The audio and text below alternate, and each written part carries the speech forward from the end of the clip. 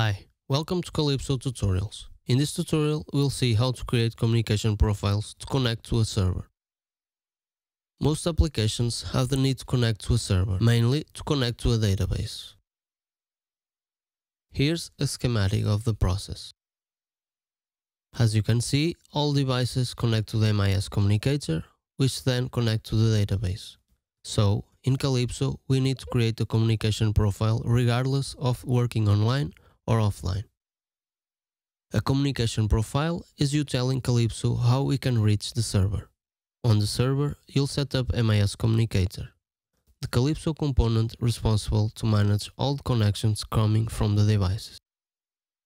Communication server can be any Windows computer we want. There's no special requirement.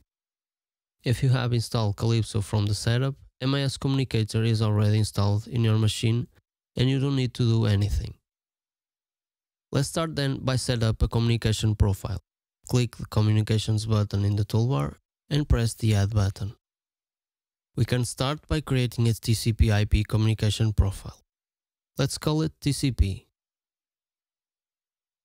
By default, Calypso suggests a TCP/IP profile. This type of profile can be used for Wi-Fi, USB or GPRS communications. In each case, we simply have to specify the server and the port. The server can be a name or an IP address.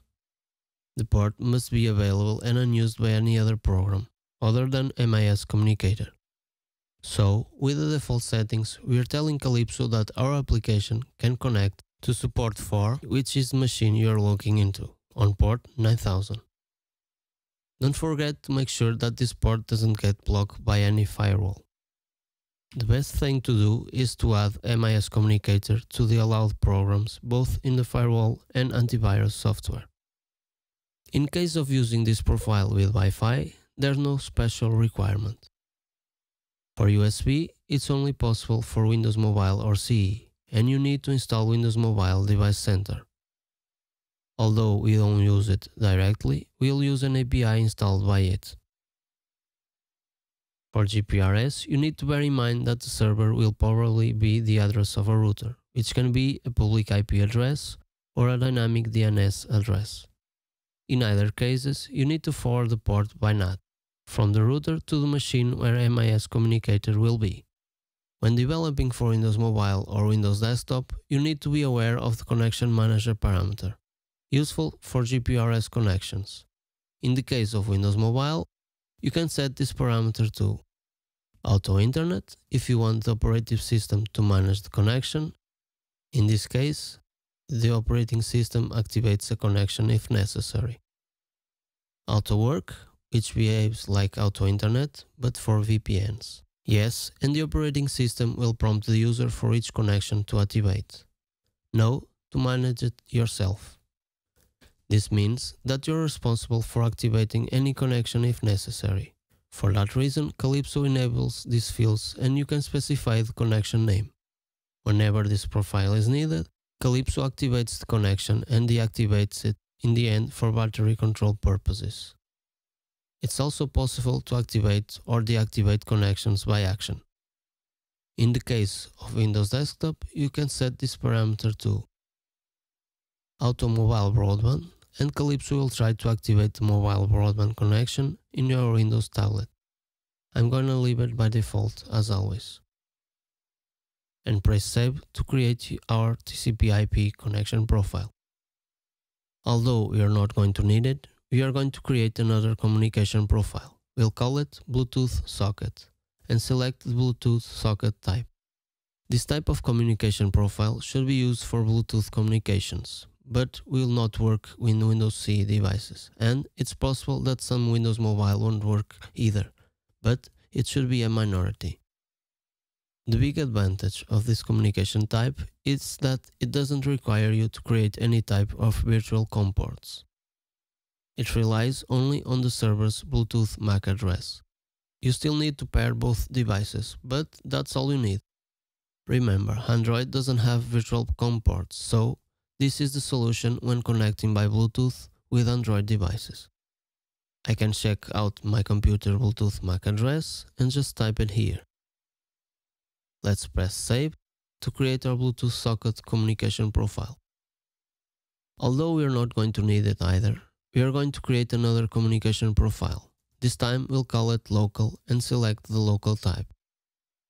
This type of communication profile should be used for any type of serial port communication. Like discussed before, we need it to communicate by Bluetooth in Windows CE devices. You should pair the devices and check the CON port associated with the specified server and select it here. Let's assume that it's port 9. No need to change anything else, and we press save to create our local communication profile. Now, although we're not going to add any other communication profile, I want to talk about two safety measures regardless of the type of the communication profile.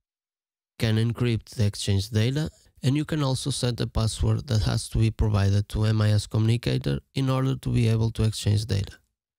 You can see that those parameters are available in all profiles that we have created.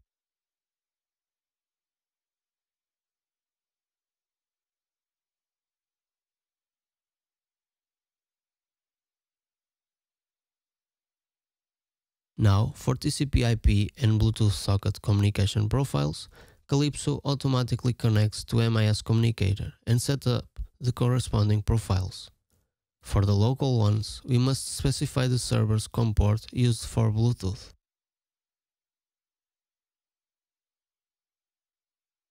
For that reason and for training purposes, we are going to open MIS Communicator and set up profiles manually. We can open MIS Communicator directly from Calypso.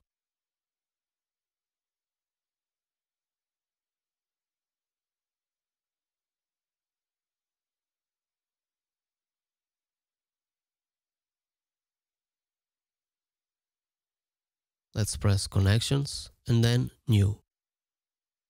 In the upcoming window, we set up the description, which, for coherence, we are going to use the same ones that we've set up in our project. So, the first one is TCP, and the port is 9000, like we set in the Calypso Designer. We press Save and New again.